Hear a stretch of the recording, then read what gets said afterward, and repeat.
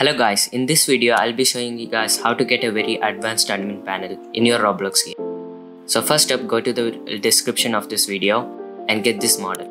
So before we begin, I just want to say that this model was not made by me and it was made by this person. So after you got the model, head on to Roblox Studio and open up your game. If you don't have the toolbox and explorer open, click here to open the toolbox and right click here and open Explorer from up here.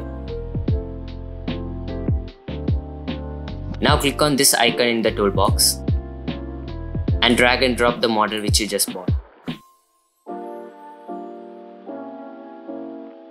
Now cut this model from the Explorer window and paste it into server script service. Now click this drop down menu and open up settings. Now change this to your Roblox username. So that's pretty much it. Now you can close the settings and try playing the game.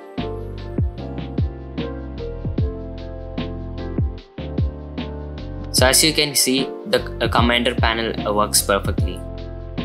You can open it from up here. So that's pretty much it for the video. If this video helped you, please be sure to like, subscribe and be sure to comment down any troubles or problems that you're facing. I'll try my best to answer all the comments.